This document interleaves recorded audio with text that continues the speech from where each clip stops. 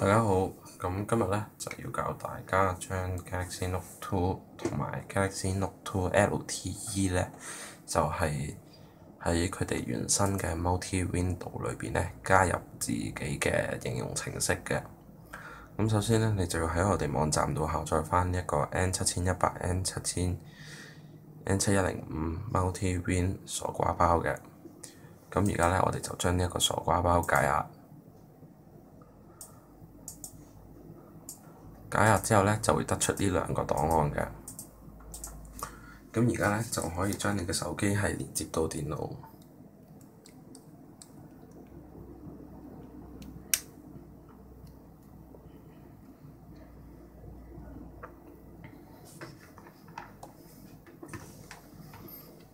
連接到電腦之後咧，我哋就可以將呢兩個 APK 檔案咧，就係放入去手機裏邊。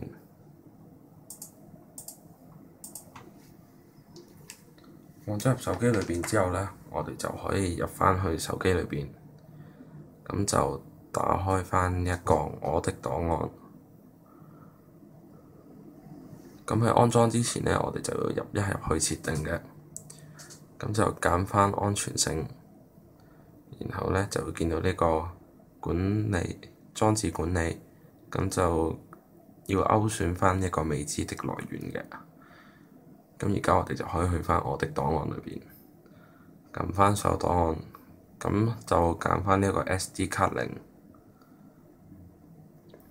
咁我哋就可以見到啦，有一個 Export Installer， 有一個就係 Export Multi-Windows 嘅。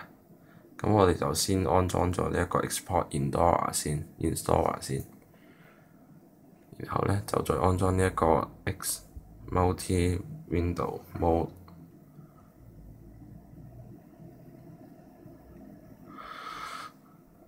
咁而家咧，我哋就入翻去啱啱安裝咗嘅呢一個 Export Installer 裏邊，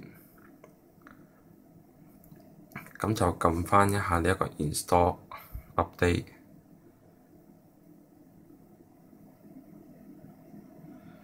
完成咗之後咧，我哋就去呢一個，咁我哋就勾選翻呢一個 Multi-Windows Mode。咁我哋咧就要將部手機重新開機嘅。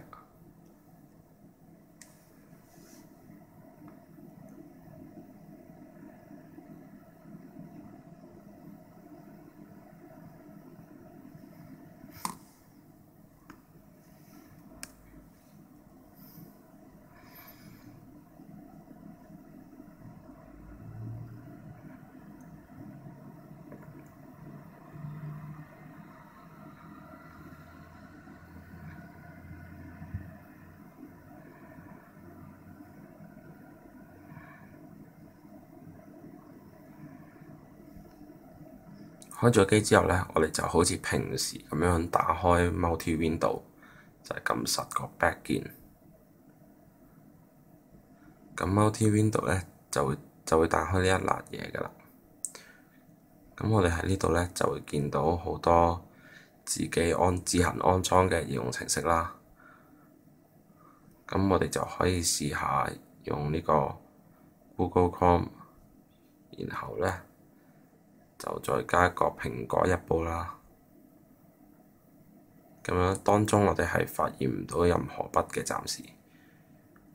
咁喺呢個蘋果日報裏邊咧，我哋可以係邊睇片，咁就邊上網。